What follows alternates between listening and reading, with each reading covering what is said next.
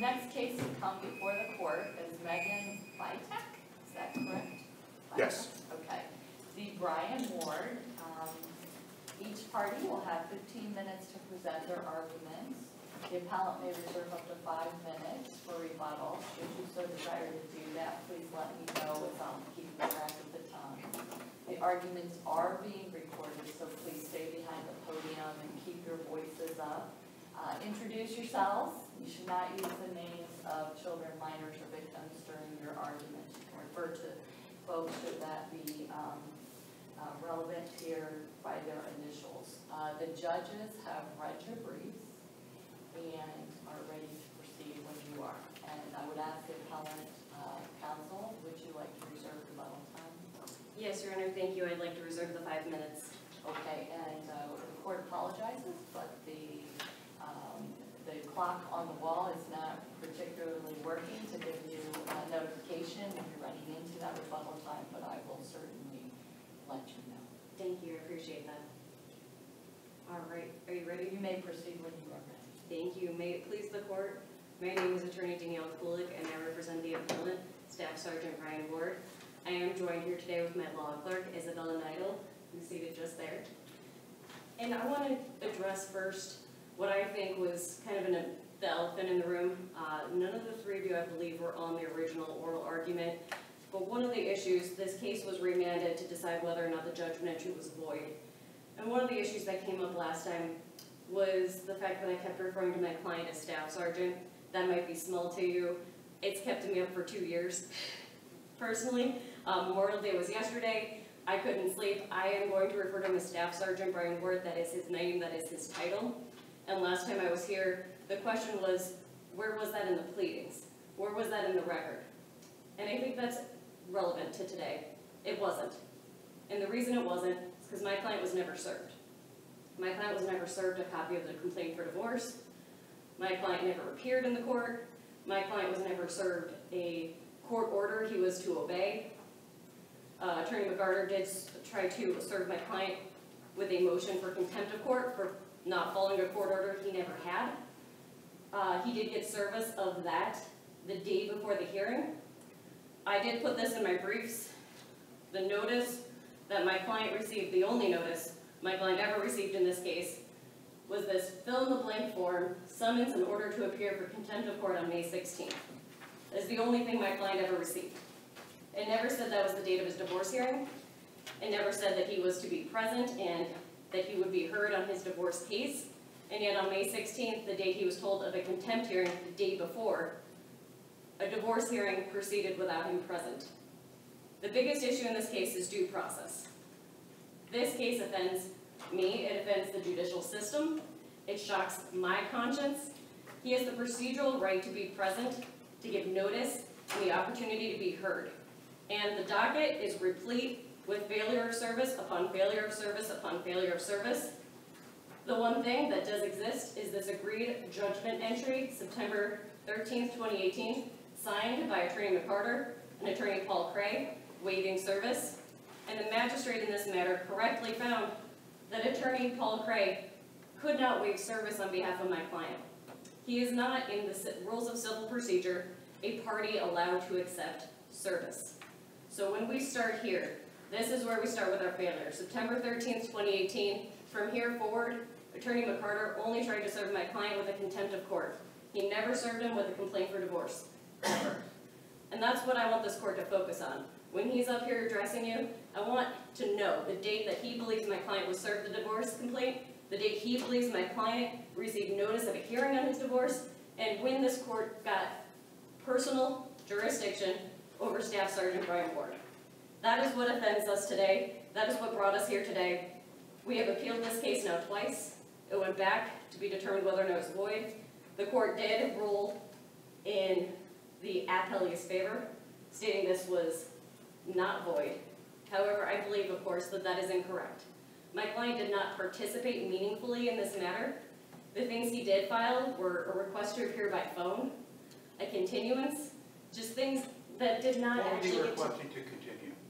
I'm sorry, could you repeat? What was he requesting to continue when he filed a motion to continue? The hearing on the motion for contempt of court. Which was what date? I would Is have that to the trial double. date or what, or separate date? It was a separate date, it was not the May 16th date. That date, That was the same date he was asking to appear by telephone at that same event. that date he was asking to appear by phone for his contempt of court paid, yes. He never knew of a hearing on his divorce complaint. There is nothing in the record that would ever indicate that he was aware, waived service, appeared, or substantially participated in this case. So, what we're here today to determine is whether or not service of process was made under the civil rules, whether or not due process was followed. And I'm asking this court, this shocks my conscience. I think it follows right under the rules of due process and substantive due process and procedural due process, that this never should have gotten this far. There should have never been a judgment entry against him. Nobody should have ever asked to hold him in contempt of court, and I do understand he was not held in contempt, he couldn't be. But it was just the matter that we're here today, 3 years later, 4 years later, still arguing whether or not my client had the notice and opportunity to be heard, which We knew that he filed a complaint in this case, did he not? he filed a complaint in a different case number. He knew there was a divorce case pending. That case number was dismissed Did and he know there was a consolidated. divorce case in this matter pending? His, yes. Yes, and he was aware of that. Yes, His counsel was aware and signed a waiver. Now you say that's not sufficient, but there was a waiver signed. by his counsel, yes. He had then retained a separate counsel to participate in this matter, did he not? Yes, his And he counsel was here. participated pro se.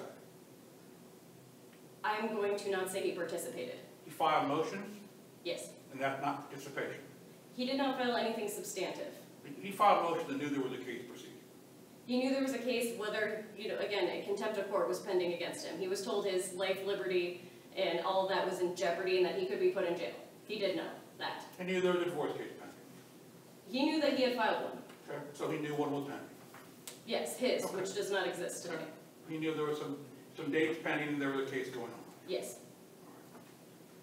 You call him staff sergeant. yes. When he was serving, in this particular case, when he was overseas, was he serving in the military? He was serving as a subcontractor. So he was not in the military. He'd been a staff sergeant in the past, or what Yes. capacity was he a staff sergeant? So he is a staff sergeant in the United States Air Force, and once he finished with his Air Force duties, he was a subcontractor, which was filed in this matter. So It is his part of the period of record. active duty ended. Was he in reserves or anything? That's not in the record, I'm unaware. Okay. But again, my biggest argument here is whether or not he's a subcontractor under the military law. He's not a subhuman under the United States law, under the Ohio laws, and he deserved due process and the right to be heard. And I don't believe that occurred for him, whether or not he's a subcontractor, a civilian, or any other human being. He did not get his due process rights. If there are no further questions, that is actually all I have for you. Thank you very much. You will have your full 5 minutes for Thank you.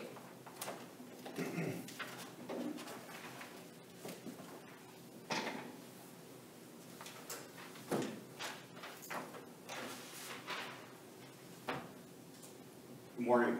May it please the court, your honors.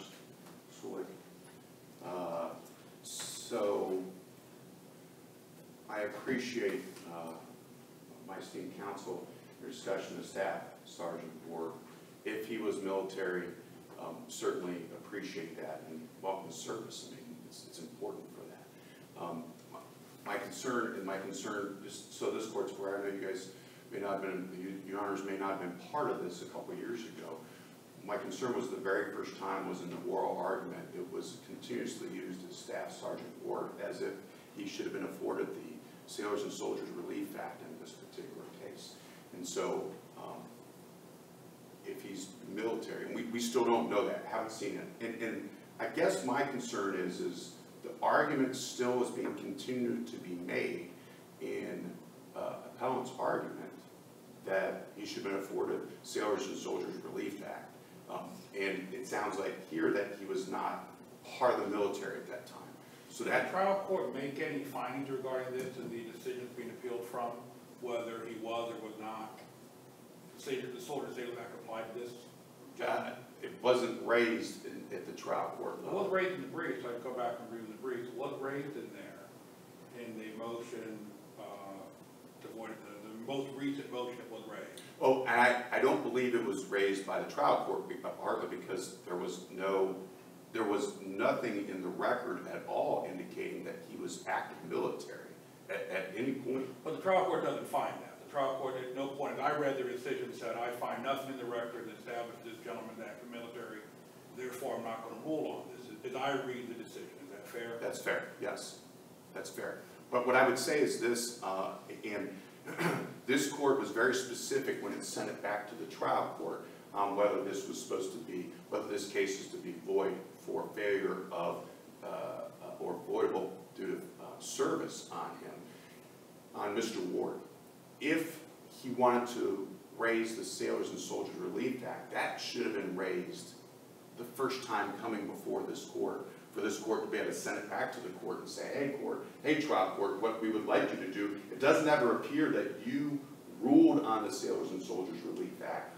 We would like you to do that. But it was never raised the first time around, and at this point, that can't be raised because this court was very specific on what the trial court needed to determine, and that's what the court focused on, was that it's not a, it was not a judgment that's void ab initio. And so, I guess, again, to me, Ms. Kulik talks about that her client knew that his divorce was pending at one point and dismissed. It wasn't dismissed. It was never dismissed. That case was never dismissed.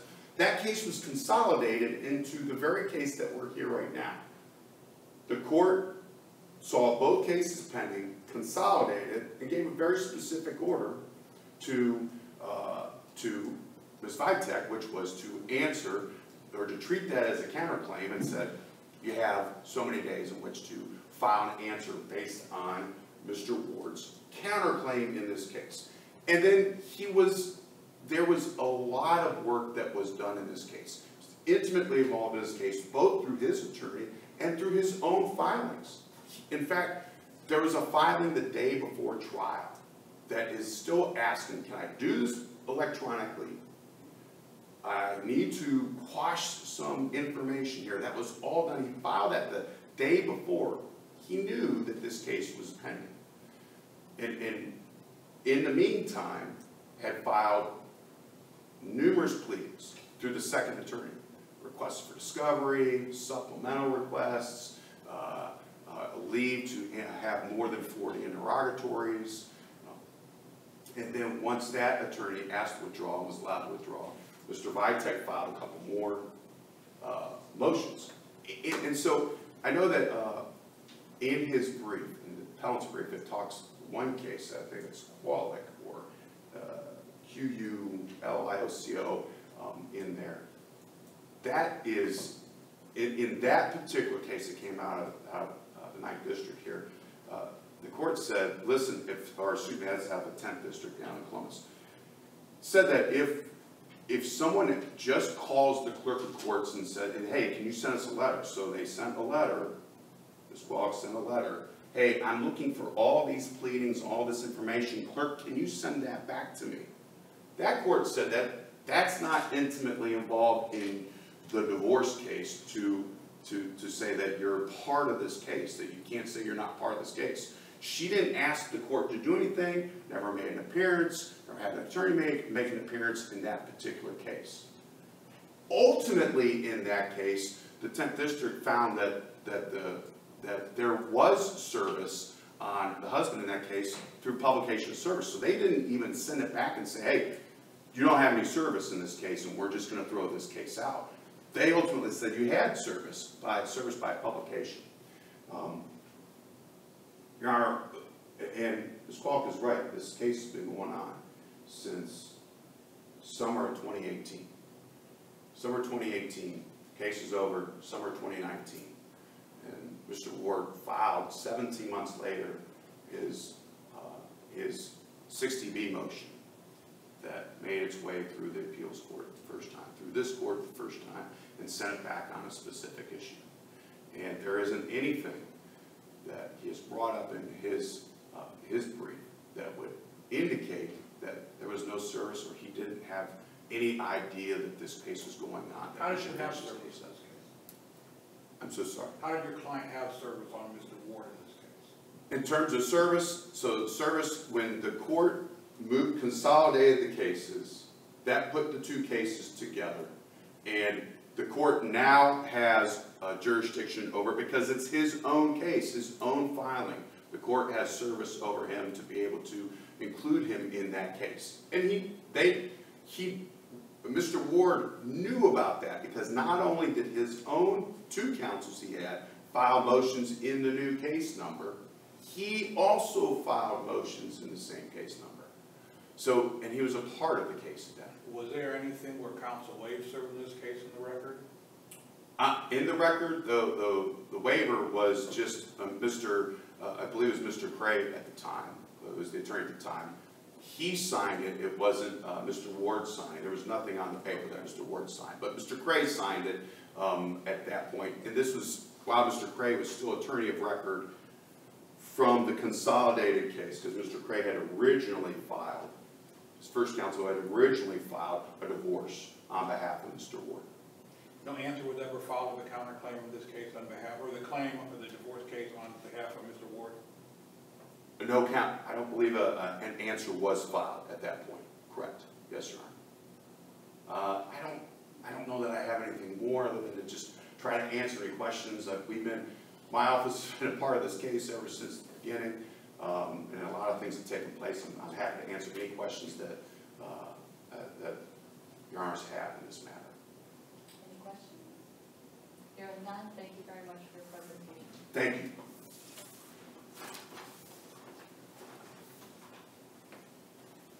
Counsel, you have 5 minutes. Thank you, Your Honors. I just wanted to address a few things that Attorney McCarter brought up.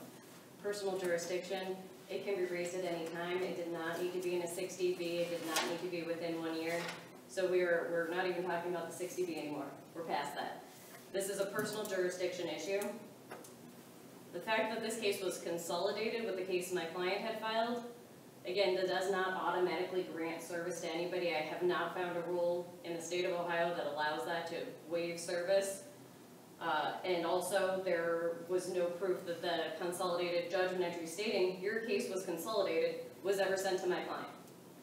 That's not in the record. Now, Attorney McCarter brought up, again, I'm just like him, I don't know if I pronounced it right, the QUICO case. That is in my brief, along with the Mary Hugh case. And both cases talk about personal jurisdiction. Both cases talk about whether or not somebody participated enough to have personal jurisdiction. In Mary Hugh, they found that a motion for leave to plead was not substantive enough. Here, we don't even have a motion for leave to plead. He never asked for leave to plead an answer. He never pled an answer. 12B6 defenses were never raised. None of that occurred. As Attorney McCarter stated, the things here were limited to discovery and to trying to appear by phone for this contempt case. I feel very strongly that there's nothing in this record that shows that my client had that this court had personal jurisdiction over my client. Is this filing a complaint waiving personal jurisdiction in the court? In his complaint? Yeah, he filed a divorce complaint. Wouldn't that be waiver of personal jurisdiction? Why would he be filing a complaint somewhere that doesn't have personal jurisdiction? Wouldn't that confer personal jurisdiction on the court, just him filing that complaint here? Only in his complaint number. Now, when that was consolidated with this, he still had no service of this complaint. His complaint surely existed, but that case did not proceed forward. And again, he was never served any consolidation. He was never told what happened to his complaint. A complaint was filed. That complaint just was consolidated with this complaint. There was nothing ever that waived service, that received service, that answers were filed. From his perspective, he filed a complaint that went nowhere. Again, from here on out, we just had failures. And counsel suggested that you said the complaint had been dismissed. You're not saying the complaint had been dismissed. It was consolidated. And as far as it was consolidated, it was never dismissed at any point. Yeah, as far as I'm aware, it was consolidated. But again, that judgment entry never reached my client. That judgment entry never went anywhere. This case, again, I just want to reiterate, we can't say anywhere where that notice of consolidation was sent to my client, where a complaint for divorce was sent to my client, or a notice of hearing on a divorce complaint was sent to my client, or my client signed a waiver of service, or my client substantially participated. That's never going to be in this record. It's never going to exist. And this court should determine that this entry was void. I know we talked a little bit about the Military Act and things of that nature, and again, that's why I addressed that when I walked into this room. It's not in any pleadings, because there were no substantive pleadings. Was So- it raised at the Court of Appeals level in the first 60B that was considered by the Court of Appeals? Yeah, it was finally raised there when we came up here, and again, like I said, when I rewatched the oral argument, it was the largest part of the oral argument, was whether or not I could call my client by his title. And again, that, for me, doesn't give personal jurisdiction to anybody, whether or not he's a staff sergeant, whether or not he's a United States citizen. He is a staff sergeant, but all of this does not have anything to do with procedural due process, substantive due process, and that's what this whole brief is about. So once we get past the due process substantive claim, whether or not this shocks the conscience, we go into procedural, whether he had notice and a right to be heard, and the law says it still must be implemented in a fair manner. And we're all here trying to argue and figure out how we can make this fair, how we can make it seem that he was served, how we can make it seem that everything went okay for him. And none of this was fair for him. None of this has been fair for him for the start. What would be fair is if he got notice and an opportunity to be heard, and if he could participate in his divorce case. So that's all I would really like this court to focus on. That's what I would love for a final ruling on this matter. And I know that I've argued vehemently here. I mean, blame my head, not my heart. I really believe in this case. I really believe in my client. And I really hope that this court files that this judgment was void. Thank you. Thank you. Thank you both for your presentations. The court will take the matter under advisement and issue a decision in due course. The clerk of courts will mail a copy of that decision to each of you on the day that it is released, and the opinions will also be posted on the Ohio Supreme Court website. Thank you. Thank you.